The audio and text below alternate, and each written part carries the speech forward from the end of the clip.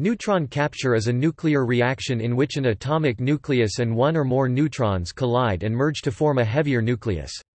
Since neutrons have no electric charge, they can enter a nucleus more easily than positively charged protons, which are repelled electrostatically. Neutron capture plays an important role in the cosmic nucleosynthesis of heavy elements.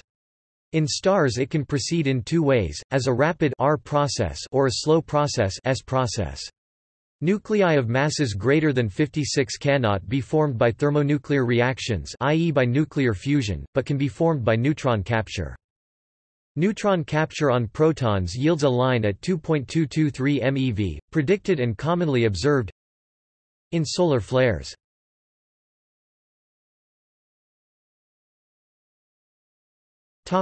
Neutron capture at small neutron flux.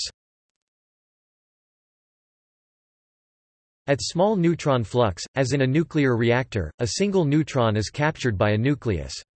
For example, when natural gold 197O is irradiated by neutrons, the isotope 198O is formed in a highly excited state, and quickly decays to the ground state of 198O by the emission of gamma rays. In this process, the mass number increases by 1.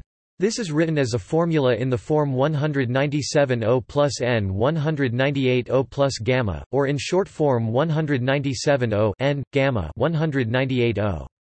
If thermal neutrons are used, the process is called thermal capture. The isotope 198O is a beta emitter that decays into the mercury isotope 198 Hg. In this process the atomic number rises by 1.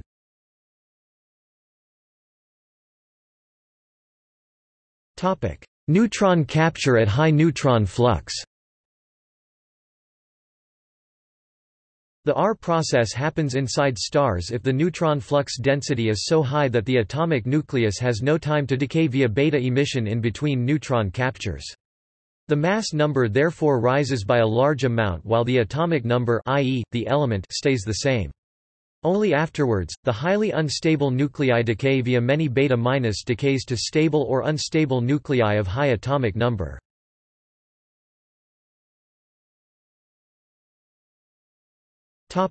Capture cross-section.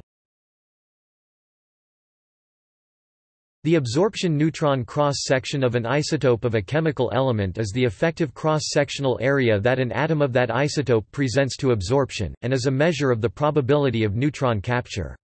It is usually measured in barns B. Absorption cross-section is often highly dependent on neutron energy. As a generality, the likelihood of absorption is proportional to the time the neutron is in the vicinity of the nucleus. The time spent in the vicinity of the nucleus is inversely proportional to the relative velocity between the neutron and nucleus. Other more specific issues modify this general principle. Two of the most commonly specified measures are the cross-section for thermal neutron absorption, and resonance integral, which considers the contribution of absorption peaks at certain neutron energies specific to a particular nuclide, usually above the thermal range, but encountered as neutron moderation slows the neutron down from an original high energy. The thermal energy of the nucleus also has an effect. As temperatures rise, Doppler broadening increases the chance of catching a resonance peak. In particular, the increase in uranium-238's ability to absorb neutrons at higher temperatures and to do so without fissioning is a negative feedback mechanism that helps keep nuclear reactors under control.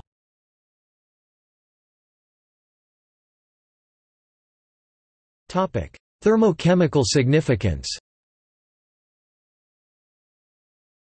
Neutron capture is involved in the formation of isotopes of chemical elements. As a consequence of this fact, the energy of neutron capture intervenes in the standard enthalpy of formation of isotopes.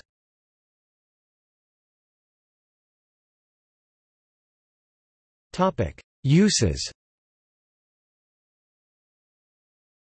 Neutron activation analysis can be used to remotely detect the chemical composition of materials. This is because different elements release different characteristic radiation when they absorb neutrons. This makes it useful in many fields related to mineral exploration and security.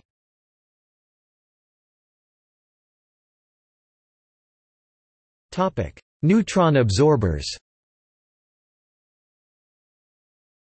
The most important neutron absorber is 10B as 10B4C in control rods, or boric acid as a coolant water additive in PWRs.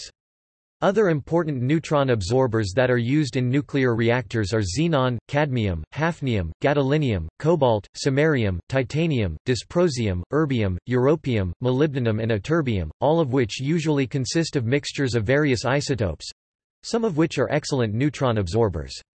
These also occur in combinations such as Mo2b5, hafnium diboride, titanium diboride, dysprosium titanate and gadolinium titanate. Hafnium, one of the last stable elements to be discovered, presents an interesting case. Even though hafnium is a heavier element, its electron configuration makes it practically identical with the element zirconium, and they are always found in the same ores. However, their nuclear properties are different in a profound way. Hafnium absorbs neutrons avidly. HF absorbs 600 times more than Zr, and it can be used in reactor control rods, whereas natural zirconium is practically transparent to neutrons. So, zirconium is a very desirable construction material for reactor internal parts, including the metallic cladding of the fuel rods which contain either uranium, plutonium, or mixed oxides of the two elements MOX fuel. Hence, it is quite important to be able to separate the zirconium from the hafnium in their naturally occurring alloy.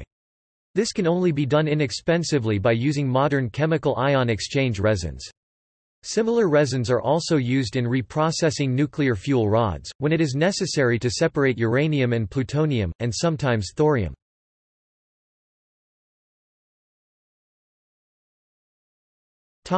See also: